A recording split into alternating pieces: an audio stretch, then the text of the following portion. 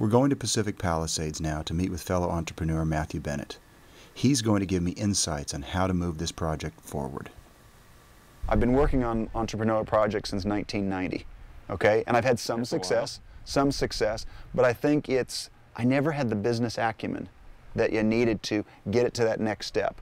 I was always trying to, oh, that's not right, that's not the right deal. And my first impression of Mark, let's see, he has a great energy about him. He has a calmness about him on one hand, and on the other hand, he has a lot of energy. I sat down with this one woman, Rochelle Bloom. She's the president of the Fragrance Foundation, and I said, she said, oh, this is Mark, this is genius, this is great, this is great. I said, well, why don't people get it? I just wanted to license it to people. And he says, Mark, just do it yourself. What is your dream life? What does it take? How much do you have in the bank right now?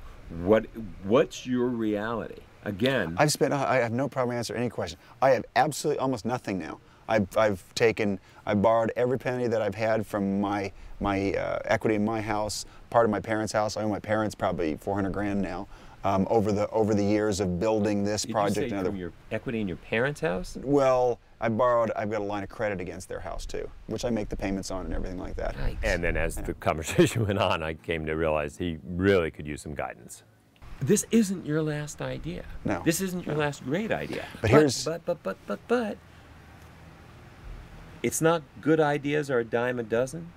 It's great ideas are a penny a million. He has to listen to me, because I'm a hammer. Here's the deal. You got too many loose ends. You got way too many moving parts. But it's like crazy. And the whole idea of how much I need for $1 million a month, that just it was just a thought. That was the only time that I ever came up with some kind of number. It aggravates me because you're such a smart guy. You're such a smart guy. And there's no basis of reality in that. It's so, I'm sorry, but it's just childish. This could take on so many different lives. And that's the richness of it, is what's fascinating. It's great. I love it. And it won't go anywhere if he doesn't get some good guidance, some really solid guidance.